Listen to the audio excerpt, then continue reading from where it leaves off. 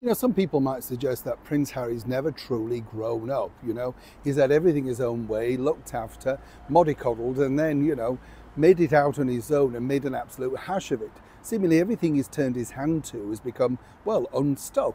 Now, you might say that's been a little bit unkind, but really, what successes has he had? You know, people cite, oh, the Invictus Games. That was set up long before he got involved, and more importantly, it wasn't his own venture. Everybody literally behind the scenes made that happen and decided that this was going to be the project that Harry could lead moving forward. But as you remember, of course, as he moved over to America, he literally offended half of the population, perhaps more, by saying, of course, that the First Amendment was, well, bonkers. And you kind of think, this is your new home. This is the people you should be cultivating and being thrilled that they've actually accepted you within their country. But Harry now is apparently about to face another backlash, and that's all thanks to his own country over here. Let me explain. Good, how are you? It's nice to see you. I think it was just starting to rain. Can you see it? Can you see that rain? I don't know if you can. Yeah, it's just been like this all day. Somebody keeps telling me off for talking about the weather. It's what we do here in Britain. Yeah, I mean, well, we don't have good weather. I know what, I love it when it turns to summer in Australia and I get all these messages from the wonderful people out in Australia and other sunny parts of the world. I might tell you as well, you know, I know you all have wonderful weather and you love to relish telling me, don't you, Neil? It's lovely here. And you think, yes, but this is our summer. You couldn't really say it's a great, you know, it looks nice, doesn't it? But it's just, well, this is why it's so green. It's well watered, you see. Yes, no, well, I'll be well watered if I don't get on with this, won't I? Back as ever to your royal story of the day.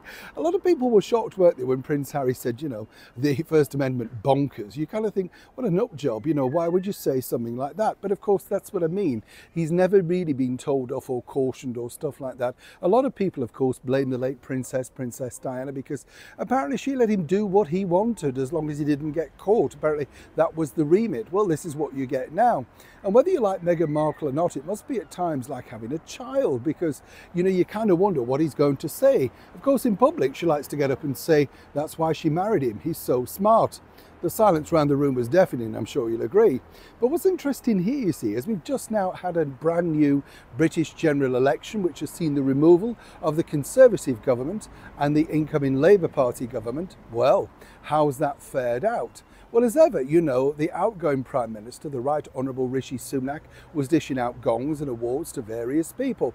And what he's got next, which is always fascinating, I find, is the offer of a lot of money for his memoirs, not just as Chancellor, but of course at the time, the period that he had as the British Prime Minister.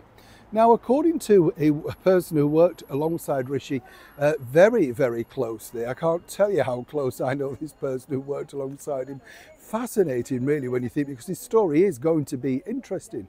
But one of the biggest setbacks that Mr. Sunak had, apparently, was when Harry came over last year to the British courts to defend himself against the hacking charges and all that sort of stuff. And remember, he basically trashed the government and said Britain was at rock bottom, virtually broken. Unprecedented sort of thing to say about the government sitting literally in the United Kingdom, and definitely from an ex-royal, former royal, whatever you want to call him. So much so I told you at the time that His Majesty the King offered some sort of mumbling apology on behalf of his youngest son.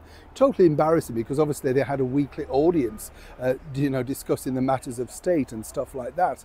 Apparently that's going to be going into further detail of the pushback and the kickback and the explosion of that in the memoir, and rightly so, because it did cause a lot of problems. So much so it gave ammunition to the rival party in the House of Commons. And Harry didn't even live here, so if he cared so much about it, why did he disappear?